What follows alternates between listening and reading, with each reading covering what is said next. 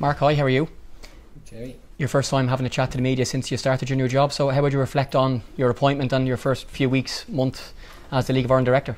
Yeah, it's been a month already, has it? Seems quite hectic and everything that's gone on in the last month. So, it's been exciting. First of all, it's been great to have football back, which is the main thing that we've all missed since last March. So that's been great.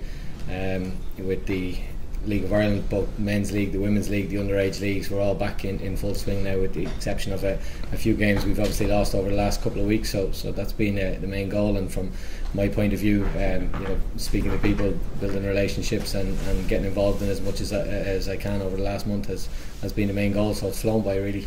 I'm sure if you could have picked a time to start a new job, it wouldn't be in the middle of a pandemic with all of the challenges that face all the clubs, the players and the FAI. For you, what are the main things that have been on your plate since you started and trying to keep football on in some capacity, with albeit nobody at the games?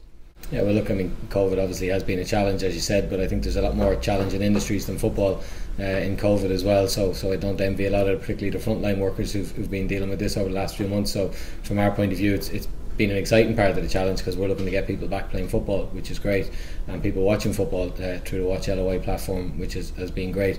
So I think the main challenges from my point of view, or the main things we've been trying to work on, is continue a lot of the good work that the club's done during the period that we had no football. So from sort of March to July time, there was a lot of various different working groups set up looking at various aspects of the League of Ireland, and getting a chance to sort of bring that work together now will be one of my main goals over the next year.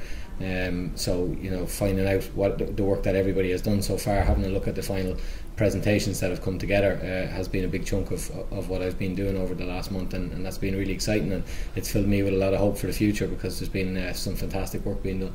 And one thing on the agenda in recent times has been the government rules about the attendances, and we thought it might go from 200 to 500, and it's now gone to literally only the people who have to be at the match, and there's been lots of, I suppose, fans and people from clubs wondering about when that might change. I know public health comes first. From your point of view, some of the games you've been to, we all feel very safe working in the grounds. Do you think at some time soon we could have some supporters back in?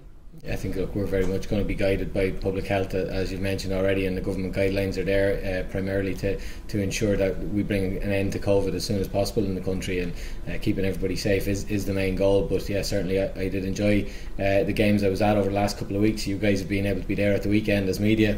My role means I wasn't, so I was delighted to have the Watch LOI platform to watch games and the various streams that have been on. But look, we'll be hopeful that at some point in the near future we'll get an increase in attendance again, and when we do get to it, the main thing is that all our clubs continue to abide by the protocols from our point of view, and the government guidelines as well, which I have to say, from any of the games I was at, and I know you commented on it, Jamie, yourself a couple of weeks ago, the clubs have been fantastic in what they've done so far, and how they've embraced that challenge, particularly with a lot of volunteers around the clubs who've had to step in and take on the role of COVID compliance officer, and ensuring that everybody who's entering the ground is being temperature checked and filling in forms. That's very difficult, on top of all the other challenges that the clubs have had so far. So I really want to commend them on what they've done, and the good work they've done to ensure that thus far we haven't had any outbreak through football, and that's the way we wanted to continue. And in terms of the reason we're here, is because the Watch LOI half-season pass is just been announced. It has been a really fantastic service for people who aren't lucky enough, like us journalists, who've been able to be at some of the matches too. And I've really enjoyed the fact that all the Premier games are on across 3 days at different times, and I know managers and players have enjoyed being able to watch other teams and stuff. Do you see moving forward, and we don't know what's going to happen, but when crowds are allowed back in, that this could be a way forward, that games are streamed and that games are at different times, and that we don't have like 3 games, for example, in Dublin on a Friday at the same time, for example? Yeah, well, what the future brings it, we'll very much we'll research everything at the end of the season. We'll have a look at the all the outputs that have come from the end of the season, and then we'll look towards the future. But this year was very much about a trial period.